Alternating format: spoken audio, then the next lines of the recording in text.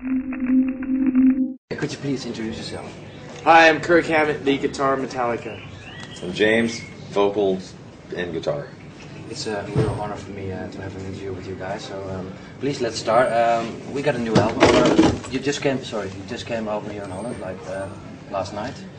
Yeah, we arrived about 12 o'clock last night. Flew in and glad to be here. Yeah, it's a beautiful city, Amsterdam. And Holland has always been behind Metallica ever since the beginning. I can remember we played here in 1983 in Zwolle. I think it was the Rhino. Aardschok Festival, and that up to that point, that was like the biggest audience we had ever played in front of. It was like 5,000 or 6,000 people, and we were just blown away by the love and respect that all the people in Holland showed us from the very beginning. Mm-hmm. So Holland plays a very special part, at least in my heart. Yeah. Do you still remember a lot of gigs that you played here, or like in other countries? We played other countries, didn't we? Yeah, I think we did. Yeah, pretty much everyone that would have us. Yeah, I mean, we even played Liechtenstein, and that's not even a country. Okay, and that's what is it? A city or something? Well, isn't it like a city-state or a city-state? Yeah, that's what we would call it in America, a city-state. It's been 4 years you've been over here in Holland, and what happened in those 4 years? Like, you didn't play much and had some troubles. Oh, what trouble? Like you've been in rehab, isn't it? That was no trouble. There was no trouble. Okay. That was yeah.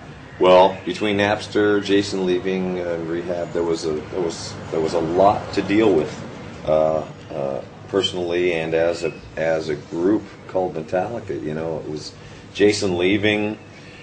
Well, I think really Napster started some of that stuff in the famous Playboy interview that kind of showed. I mean, that was the first time where I think we were able to see, because we were interviewed separately at a time of break, that man, our realities are completely different, and the way we talked about each other when the others weren't in the room was just really disrespectful, and things were just not good. And that's one of the reasons that Jason left. Well, I think he was fairly well. It was in the article. You could see that he was on his way. He had, we'd all chosen our way of escaping, and mine was obvious, and his, I think, was escaping into his future. I think he had for years planned some other thing outside of Metallica. Yeah, a lot of side projects. Yeah, but something that I think he was willing to go for, and he eventually did. And by the time we got to the hotel room with the therapist and with everyone sitting around to try and connect, and let's figure this thing out. Let's work on this. He had made up his mind, and it was obvious that it was a little too late for him to be able to open up and fix some of this stuff. He was very, very determined to do what he decided to do. I mean, we were ready to sit down there and work out any sort of differences and disagreements we had. I mean, we gave him that opportunity, but he wouldn't have any of it. I mean, he came to the meeting with a definite purpose, and he was going to execute that purpose, and that purpose was, telling us that he didn't want to be a part of the band anymore. And it's really ironic, because if he would have stuck it out, maybe just even a few days more, we could have all been here right now. But things like this happen for a reason, and so I mean, we really just have to accept the facts, as they unfold. Oh, sorry. Yeah. Yeah. But now you found a new guy like Rob Trujillo. He's ex-bass player of Suicidal Tendencies, and also Ozzy Osbourne also. Yeah. How did you come up with him? Did you try a lot of guys?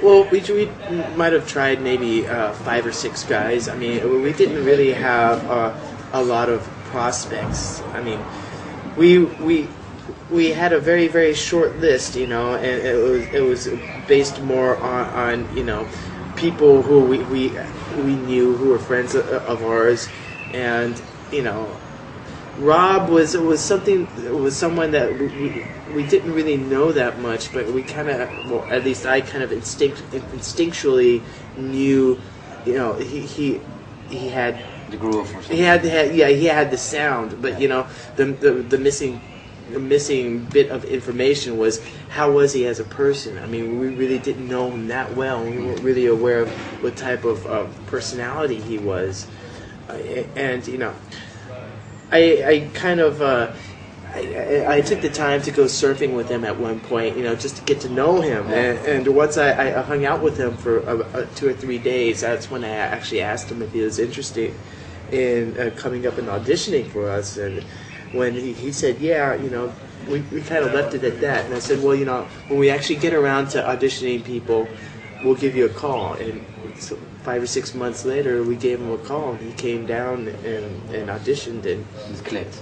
Well, it kind of clicked the first time, but the second time around, it really, I felt, it really fell into place. How was the surfing? The surfing was good that day, yeah. Actually, we surfed over 2 or 3 days, and it was good. Thank you. Did you try also try out some gigs with him already? Yeah, we've done some shows. Well, his first proper gig was in San Quentin. That was in prison, isn't it? Yeah. So that's something to tell his grandkids. Yeah. My first gig with Metallica was in prison. Yay! Yeah. And then we did 4 shows at the famous for us Fillmore West in San Francisco, and there, it holds about 1,000 people, and it was really cool playing a set list of old things. Getting Rob tuned in to some of the older stuff. Yeah. And how's he doing that? He's doing awesome. And I hope that he's able to speak up and say that, hey, slow down, I need help or something. But he's a pro, and he loves the challenge, and he steps up to the challenge, and he's had to learn like 40 songs besides all the new stuff, and he's done an awesome job, and seeing him on stage playing with him is so powerful. And he keeps telling me, just wait till I get dialed in. It's like, whoa, man, Whoa. Yeah. It might be like the last 5% that he needs to dial in, but for him to be at his peak performance, it's important to him like it is to us. It's great also watching this guy play. So. Yeah, he's a force on stage. I mean, at least watching him perform. I mean, he's really, really great at it, and it's inspiring for me, to see him on the other side of the stage doing his thing. Yeah. I mean, it really pushes myself, and I love that fact. He really steps up. I mean, we were doing songs at the Fillmore shows. We were doing songs that he learned maybe a couple hours before. I mean, that's how much he steps up. I mean, he's listening in the car on his way to the gig. And pretty much, okay, yeah. He has his headphones on, his CD player, and it's like we're going on stage in half an hour, 5 minutes really. And he's there, giving it one final listen and making sure that he knows all this, all the parts, and he's great. I mean, he's such a positive force, and at this point in the game, to have a positive force like him is just very welcomed. Talking about the new album, Saint Anger. When did you start writing for this new album? Well, we started writing that. It was a little over 2 years ago.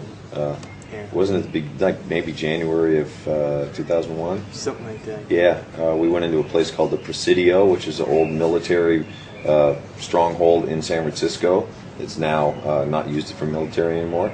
We went in there, found a building that worked out great, moved all our gear in there, and that's what we wanted to do. We wanted to find a house but couldn't, so we went in there. You could pick your own place to write songs. Yeah, we wanted to not go in the studio again, in the same old stale environment. Okay. We wanted to move on, make the rooms dictate how it sounded instead of us controlling it all.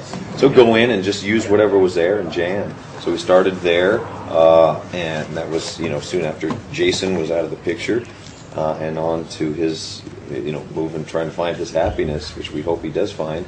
And then the rehab thing started. Boy, when did I go away? It was probably about, it was June. So it was, 6 months after we had started. So yeah, it was long. When you came out, you had some new ideas for the new music, or was it like not that I knew of? All of this, I had not brought a guitar. I had not thought about music. I really wanted to unplug from that and worked on me. And it was like the first time in my life that the band came second. And it was scary, but it was also, it felt good. I could respect myself in that manner. Yeah. So coming back, I mean, there was plenty of material. After lyric-wise also. Oh yeah. Without really trying. Yeah. Just like the floodgates opened, and it was just flowing. I mean, and riffs too. There was no lack of just inspiration in that. Well, in this place we call HQ now, headquarters. Before all the troubles had started, we had bought a building. It was our old rehearsal place, which I think helped ground us through all of the rough, troubling times. And just the vision of us being in there one day was enough to pull us through some of this rough stuff. And the place is awesome. It's a sanctuary. It's a safe haven. It's a clubhouse. It's playground. Everything in it. Amps for days, guitar. It is a playground, literally. Yeah. Okay. You also had some lyric-wise on the album. You wrote some new lyrics for the album, isn't it? Yeah, I mean, we for all. The first time. Yeah, we all. Yeah. What's that?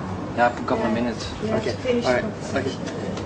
Yeah, we all wrote lyrics. I mean, we all helped James in the lyric department, and it was a very, very cool thing, at least for me to do, because I had never really tried to write a lyric ever in my life, Yeah. And it was through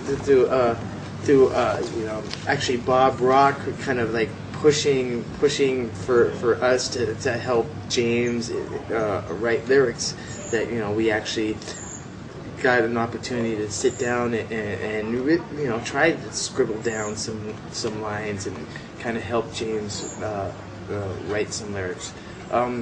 For me, it was a mind-blowing experience because I discovered another way to contribute to the band. That was different from the way I usually contribute to the band, which is mainly through my guitar playing, and it kind of opened up a whole new world. And nowadays, lyrics to me mean so much more than they used to. I mean, other bands' lyrics, our lyrics.